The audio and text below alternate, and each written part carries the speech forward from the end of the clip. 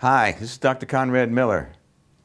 I'm here today to talk about the DARK Act, which would outlaw labeling genetically modified foods, which are labeled in 64 countries in the world already, including China. And in poll after poll, greater than 90% of Americans say that they want their genetically modified foods labeled, which means most likely that means you. 9 out of 10 people, in other words, want genetically modified foods labeled.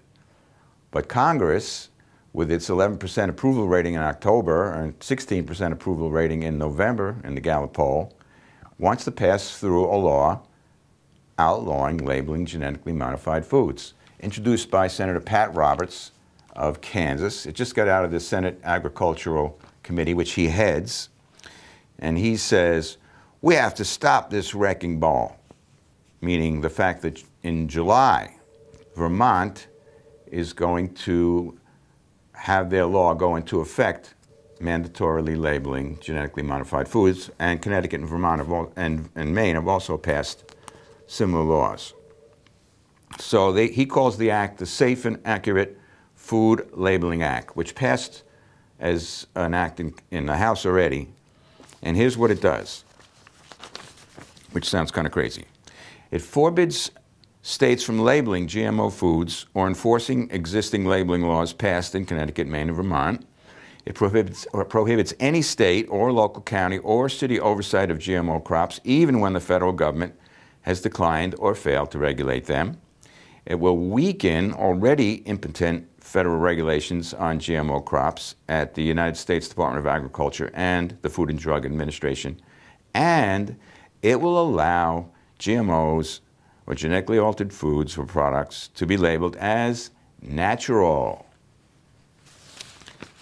So we should know that Arpad Pusztai, who was the head of this research project on genetically modified foods at the Rowett Institute in Scotland, was concerned about problems with the immune system being ill-affected when eating genetically modified foods.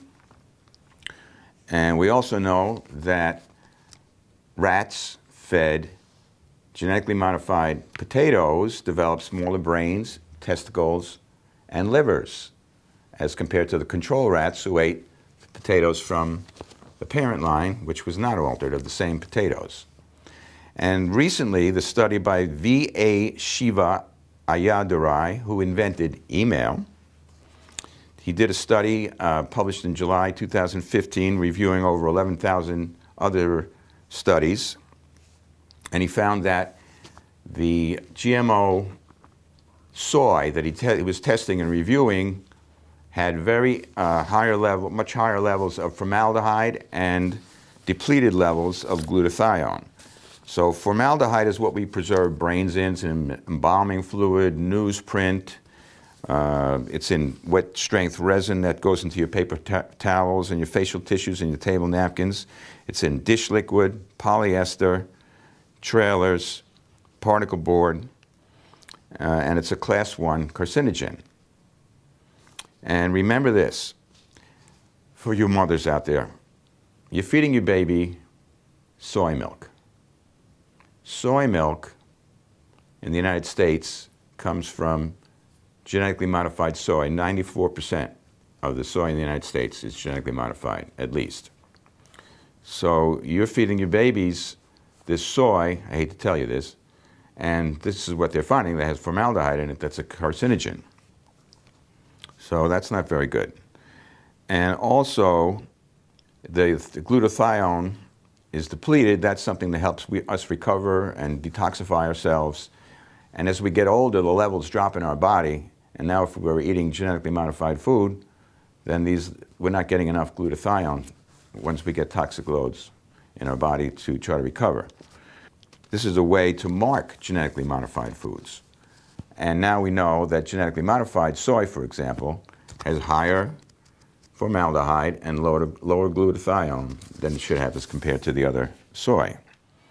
And all these products, these GMO products, are engineered to be resistant to glyphosate or Roundup, which is the herbicide or weed killer that's used. and they found that tests were done in Mississippi, away from the fields, and 75% of the air and water that was tested was positive for glyphosate, or Roundup, which is banned, by the way, in Denmark and Sri Lanka, and crosses the placenta to affect the fetus. And the World Health Organization has also called it a probable carcinogen, and it has been related to non-Hodgkin's lymphoma. The Campbell Soup Company has decided to voluntarily label their cans if they have GMO ingredients, which could be a good thing, unless it's just a sacrifice to show that somebody will voluntarily label their GMO ingredients, which they haven't done for 20 years since they've been out. And that's what the bill that Senator Roberts is trying to push is really trying to start, or not label things at all, really. Also, they're trying to use a QR technology to detect a barcode on genetically modified foods, and you'd have to detect it and sign in and do all the other things with it instead of plain labeling, which obviously is the right thing to do. Anyway, if you're enraged about this, which I think you should be, especially if you're one of the 9 out of 10 people that want genetically modified foods to be labeled, call your senator as soon as possible. You have 2 senators. The phone number is 202-224-3121, and see if you can stop this travesty. This is Dr. Conrad Miller signing out. Remember, call your senators, 202-224-3121.